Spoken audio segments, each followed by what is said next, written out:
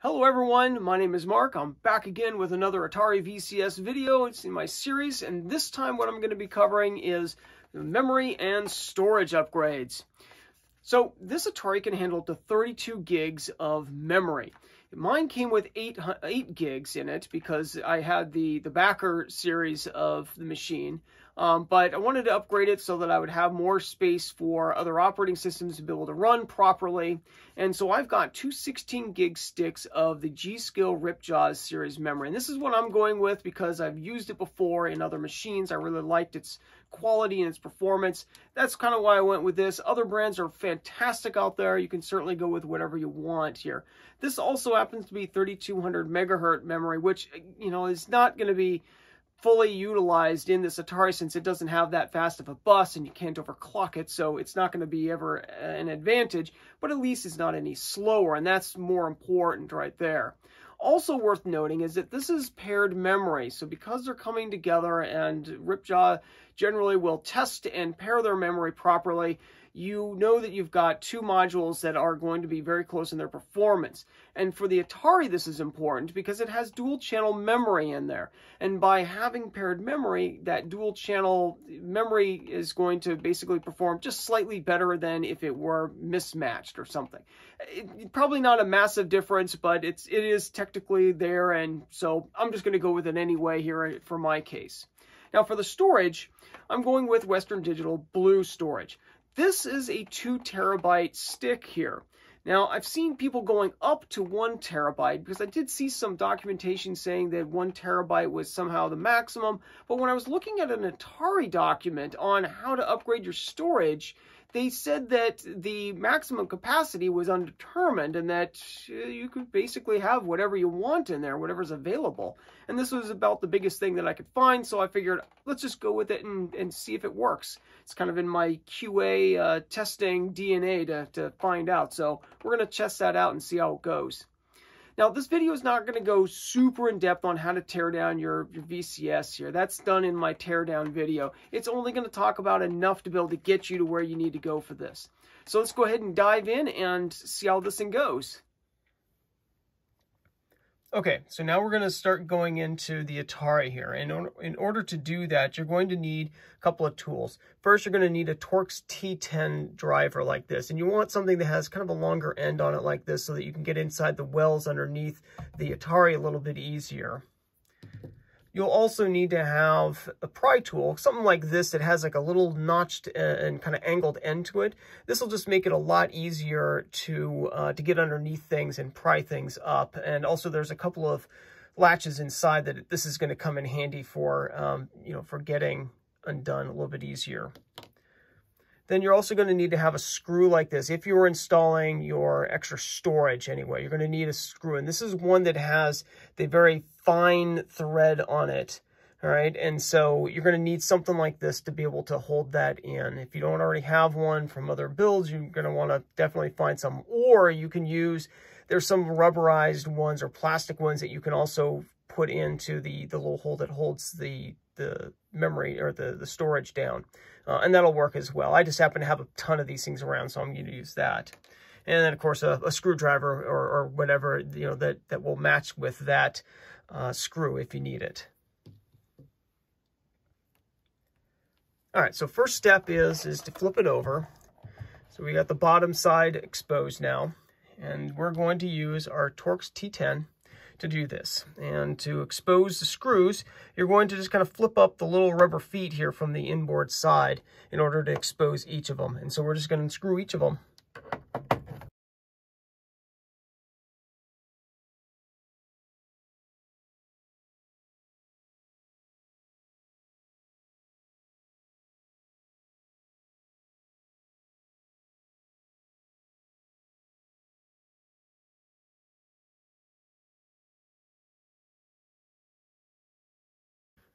Okay, now that we've gotten those undone, now we can take and flip this thing back around to the top.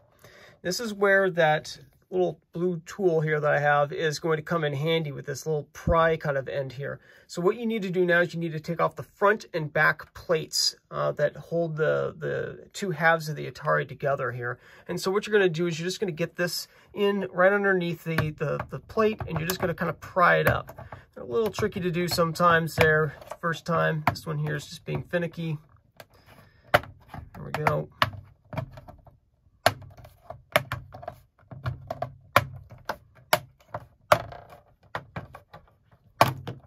And once you get the top off, the bottom is part of it's going to come off. And the reason why you have to do it from the top down is because of these like little notches that you can kind of see here. That there are basically some extra like little like clips on the bottom that hold into this here, and it's harder to get that off rather than doing it from the top. So that's why we're doing it from the top. You can do the same thing for the back.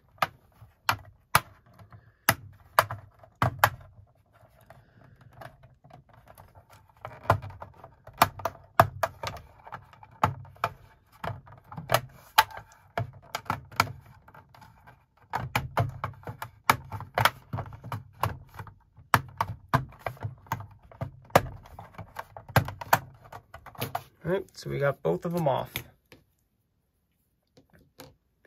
Once you get both of these off, now you need to be kind of careful about how you take the top off here. So what you're going to do is you're going to lift it up and you're going to roll it toward the front of the VCS.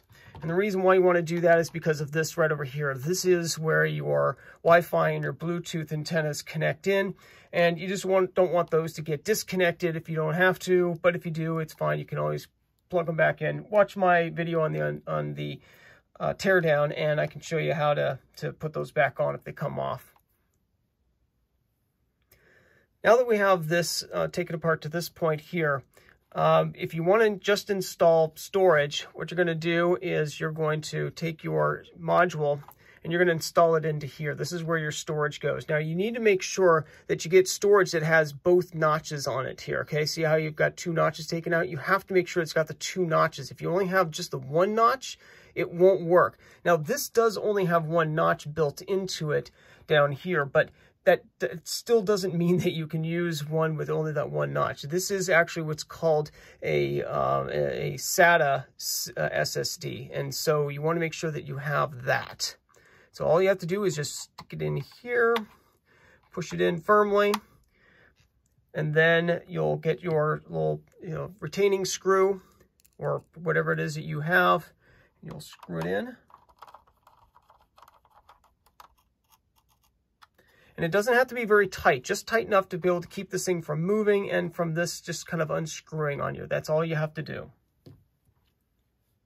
Okay, so now if you want to add in more memory, what you're going to need to do first is you're going to want to use a tool kind of like this one here to be able to get these little black levers lifted up. And if you can use a screwdriver or something or a fingernail on this one here, but the other one is going to be a little more difficult. So if you have something that's got like a nice little angled end to it, you can kind of get in there and lift this thing up very easily. And then you can pull your ribbon cable out. The other side is a little bit trickier to do if you don't have the right tool, but it should come up nice and easy, and you can pull the ribbon cable out. Okay, so now we have to get the 6 screws out that hold this top board here to the bottom of your VCS. So the first one is up here where the heat shroud is.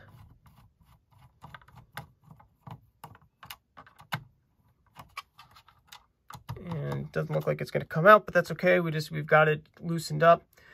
And the next one is underneath the light diffuser, and this is for the little Atari logo on the front. So we're going to take that one out.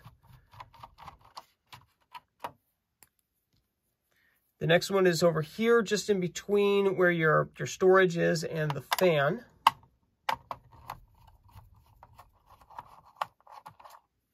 And then you've got 3 of them, 1, 2, and 3, that are also holding down this shield here, but they also hold the board down as well. So we're just going to take that off, and then we'll take off the shield.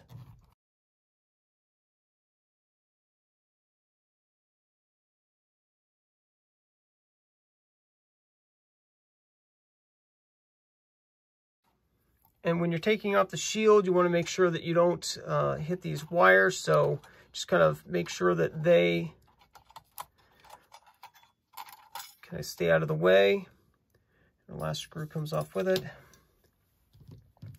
Now we've got it freed. Now we can open it up. So we're going to carefully lift it and roll it again towards you. There goes our other screw. And then move that out of the way. And now we can see where our memory is. To get the memory out, it's really simple. You've got clips on both sides. You're just going to pull them to the outside. So they're going to go, you know, that one's going to go that way, and this one's going to go that way. And you just pull it out. Same thing with the bottom. You're just going to pull these little clips out. It pops up, you pull it out. To install your new RAM, you're going to just do the opposite of that. Okay, so make sure that it's set up properly here. They are keyed, so there's only one way to put it in, but you want to make sure it's nice and firm. It's pushed all the way in, and then press it straight down. And then do the same thing with your next one. Push it in there, make sure it's in there nice and firm, that you don't see any more of the metal, and then you're going to push it down. Make sure that the clips on the sides are fully clipped, and you should be done. Now we're going to just do the opposite of what we just did. So we're going to pull the bottom of our VCS back, and then we're going to roll this thing forward very carefully.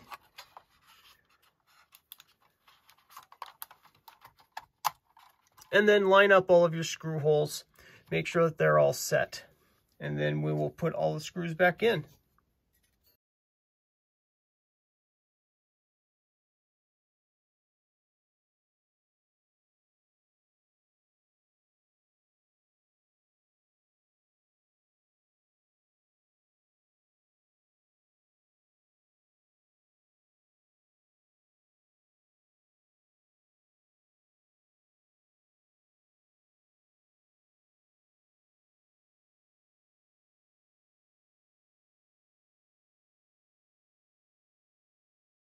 Okay, so we've got all those screws in now. Now we need to make sure that we put in our ribbon cables here. To do that, you're just going to put them into their little slot and then push down the little black lever. And you can kind of test it by giving it a nice little tug to make sure that it's in there. And remember, when you put it in, make sure that you put it in nice and straight. And it's not like off to an angle or something. You want to make sure it's in there nice and firm, that it's all the way in. And then just push down the lever. Next, we're just going to flip this cover up. Top cover goes right down on top. And then what you want to do is, when you flip it up to the front, make sure this thing here is aligned. This right here is your diffuser for the front. Sometimes it could be kind of popped up like this. You just want to make sure that it is aligned down like that. And we're going to put our front cover on. So making sure that we have the Atari on that side, you'll put the bottom of it on first, and then you're just going to push down on the top. Oops. A little hard over there. Okay, and then you're going to verify that everything over here is all connected, that it's nice and even all the way across. Okay, we're going to do the same thing on the back as well. Starting from the bottom side of it, we're going to put that on first, and then make sure that like all the little metal fittings over here are, are going through the holes in the back plate. And you're just going to then push it down as well, and then make sure that everything is connected properly, going all the way across. And then we're going to turn it over, and we'll screw in all the screws back into the back.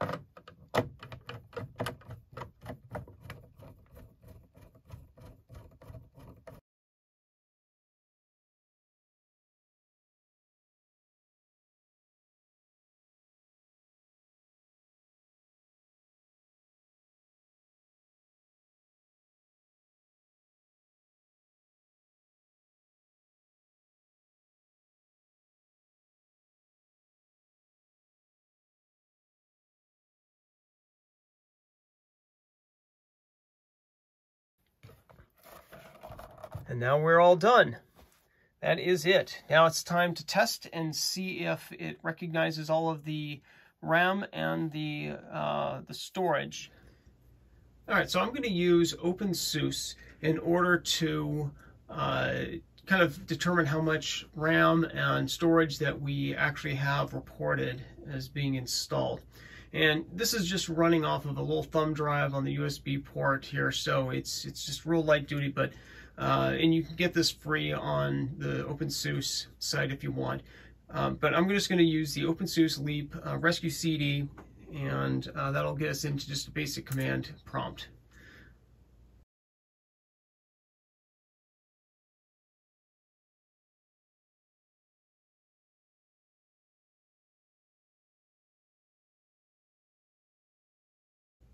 Okay, so now that that's loaded up, I'm just going to log in. There's no permissions on this. It's just a temporary kind of install here. All right.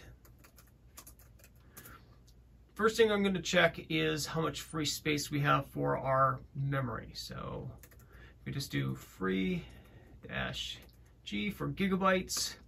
It will show us how much we have. Now it shows here we have 29 total. Now that's accurate because the memory is actually shared memory between the GPU and our system. And it looks like it's taking 3 gigs just for the video memory, and then the rest is for the system. So that checks out. So we have all 32 gigs of our memory accounted for, and now we just need to see what we have for storage. So we're going to do fdisk, and we'll do -L, and that should tell us everything here. There we go. At the very top, you'll see we have dev SDA is 1.8 terabytes, and you can see it's a WDC model, which is the Western Digital we just installed. So we have confirmed that we actually are able to see all of that space. So it looks like this was a success. We have all of our memory in there. We have all of our storage in there. This is fantastic. This is exciting because now that means that I can start installing operating systems on there, and I'll have plenty of space for them. Thanks for watching this video. If you like this, please do hit the like button, and also consider subscribing to this channel because I do have more videos planned for the Atari VCS. I'd just love to share with you, and I'd like you to be a part of that. Comments are also very much welcome, and I generally try to reply to them as fast as I can so that if there's any good feedback there, that I can make improvements going forward. All right, well, happy computing with your new Atari.